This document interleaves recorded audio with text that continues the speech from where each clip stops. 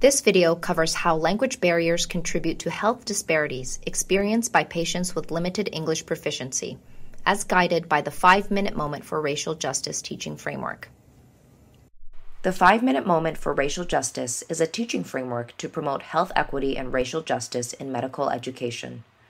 The framework relies on a 5-step approach that discusses the clinical and learning context, the current standard of a medical diagnostic or treatment, the historical roots and bias of that standard, contributions to health disparities, and steps to take to promote health equity. This framework offers educators a structured way to talk about this topic in a concise manner across commonly encountered clinical scenarios.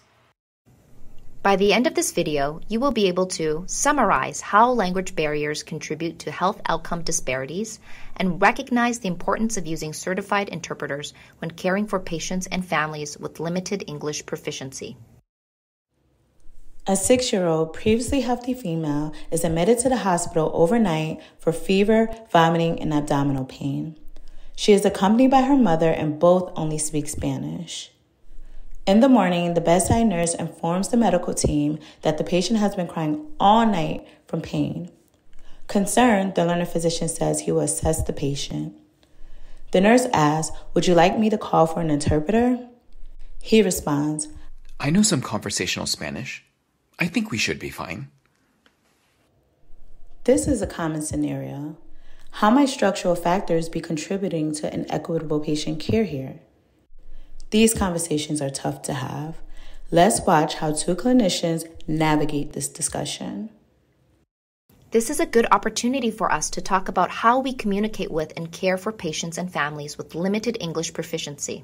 This wasn't something I learned during my training, but it's very important for us to know in order to provide equitable care for all our patients. Let's spend a few minutes talking about this. I'd love to hear your thoughts as well. Effective communication with patients and their families is essential for providing equitable care. Language barriers compromise patient safety, satisfaction, and the quality of care we deliver. But sometimes it's hard to know when an interpreter should be used. What factors do you consider when making that decision?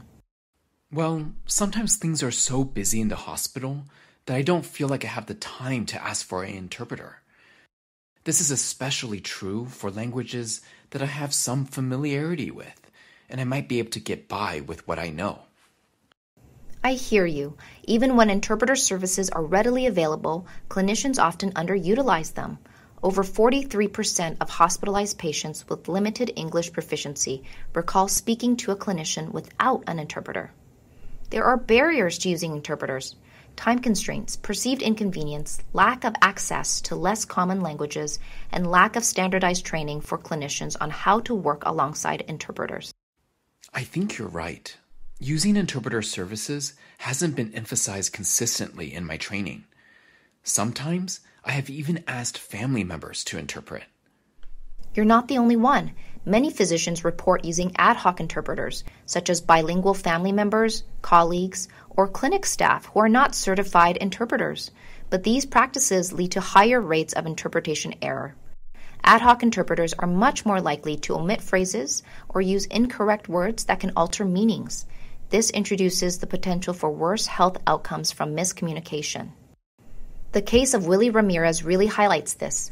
Willie was a healthy 18-year-old when he was brought to an emergency room in a comatose state. He was accompanied by his family, girlfriend, and his girlfriend's mother, all of whom only spoke Cuban Spanish, except his girlfriend's mother, who spoke some English. The healthcare team did not use a certified interpreter, relying instead on the girlfriend's mother. The doctor heard Willie's family using the word intoxicado. In Cuban Spanish, it means you got sick from something you ate or drank, and the family was wondering if he got food poisoning. Instead, the doctor interpreted intoxicado to mean intoxicated and treated Willie for a drug intoxication. Only 2 days later did doctors discover that Willie actually had a brain hemorrhage that was compressing on his brainstem, and that was the reason why he came in comatose. Emergency surgery was performed, but it was too late, and it left Willie a quadriplegic for the rest of his life. Oh my goodness. I can't believe that interpreter wasn't used with this family.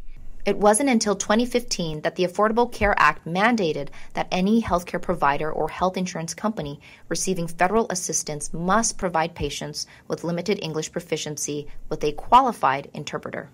Wow, that's so recent. I would feel really terrible if a medical error happened because of a language miscommunication.